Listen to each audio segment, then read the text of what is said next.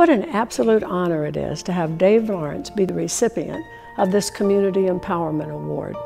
When we talk about community empowerment and Dave Lawrence in the same sentence, our minds immediately go to early age community empowerment because Dave is long focused on early childhood education and readiness. When he was thinking about retiring at the newspaper, what he was looking for is what could fill his need for passionate commitment in the way the newspaper had, in the way that informing community had through all of his life.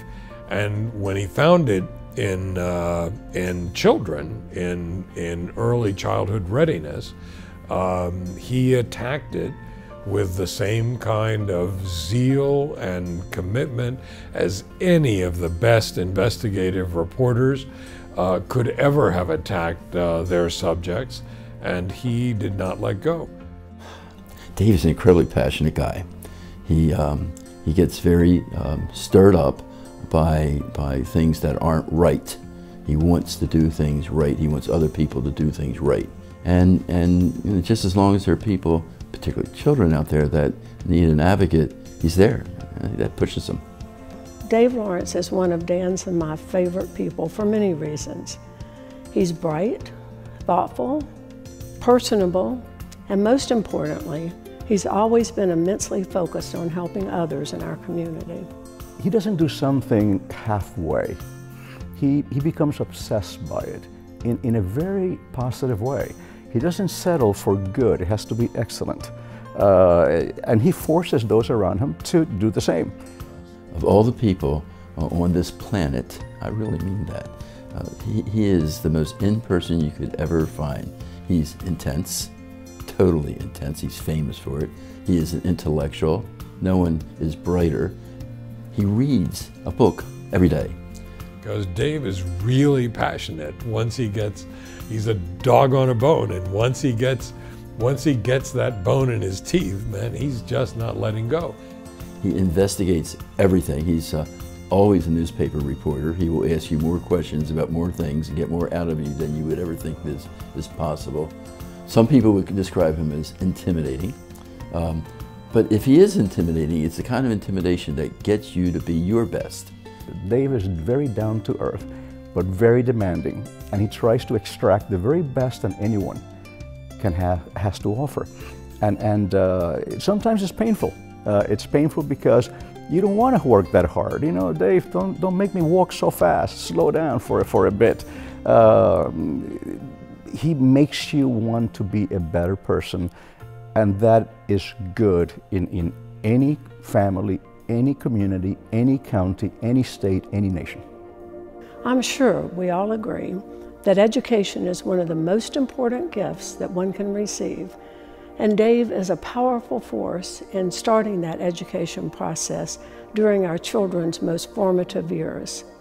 His contributions to our community will undoubtedly outlive all of us through the well-educated, well-rounded, happy, and productive citizens his efforts have generated. And again, it's not about Dave, it's what I've seen him do for a small child that has, on the surface, very little in common with David. But when you get away from the surface and you just peel the onion just a little bit back, that child is the same as David is, the same as I am, and that child is actually more important than we are because his future is much longer than ours. You know, Bobby, his wife, is tremendous. His kids are remarkably talented and lovely, and he does that, and at the same time he's doing all that, and he's running great ventures in this town and in the state and around the country. So I guess the first thing he's taught me is it's important to keep all those things together, do it all well, and do it all with love, and that's Dave. As passionate, as driven, as